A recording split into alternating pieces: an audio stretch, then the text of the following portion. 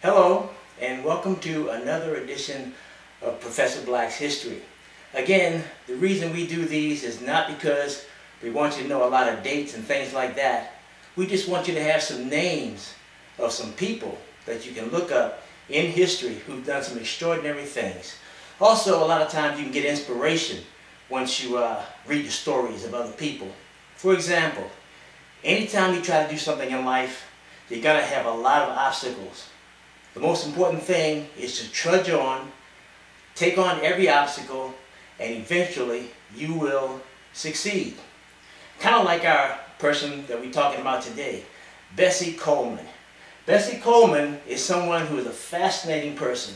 Now, many of you have heard of Amelia Earhart. A lot of you have probably even heard of Mae Jemison.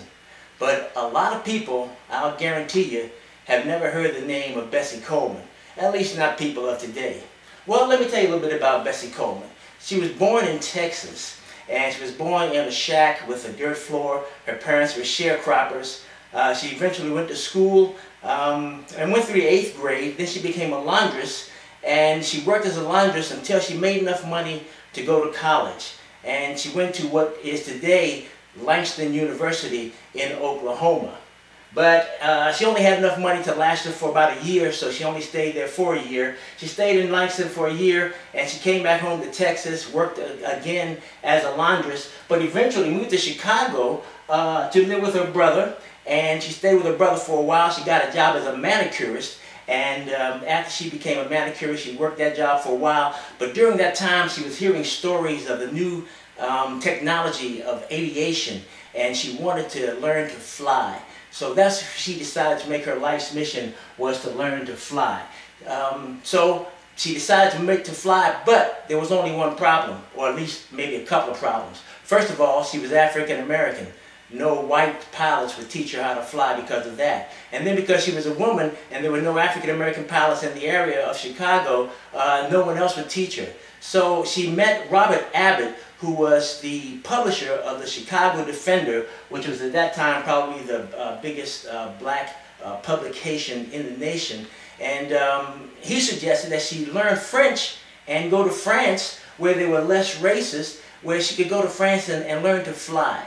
And that's what she did. She taught herself how to speak French. She went to France and learned to fly. She was intelligent, beautiful, and very well spoken. And of course, when she came back to America, she was the first African American female to earn a pilot's license, and also the first African American to earn an international flying license. But she came back to America, and she did what they call barnstorming. She went around different towns putting on air shows. And her dream was to have a flight school for people of all colors, people of all races, where anybody could come and learn to fly, especially African Americans. She wanted African Americans to get involved in this brand new technology of flight.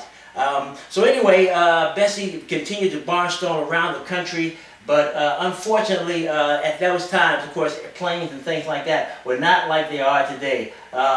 She had some difficulties with her plane at one point, but then she was in Florida preparing for an air show, and the tradition was for them to fly over the area to decide exactly where they would put on the show and how they would maneuver in order to bring about the performance. So as she was flying the day before her show in Florida, they were flying over the area where she was supposed to do her show the next day, and the plane took a dip. And as it took a dip, it kind of flipped over. And Bessie, because she was not wearing a seatbelt, because she was kind of trying to look over the side to exactly see what was going on and where she was going to be landing and things like that, because she also did parachute jumping. But anyway, she fell out of the plane. She was killed. A short time later, her pilot fell out. The plane crashed with the pilot in it. They both died a tragic death. But she left a legacy of adventure. She left a legacy to show that no matter what it is you want to do in life, if you are determined to succeed, you can do it. There's going to be obstacles. There's going to be obstacles in everything you do. But in order to make it through, you have to persevere. Now, my grandmother used to have a great saying. She said, where there's a will, there's a way. So if you want it, go get it. We'll talk to you next time on Professor Black's History.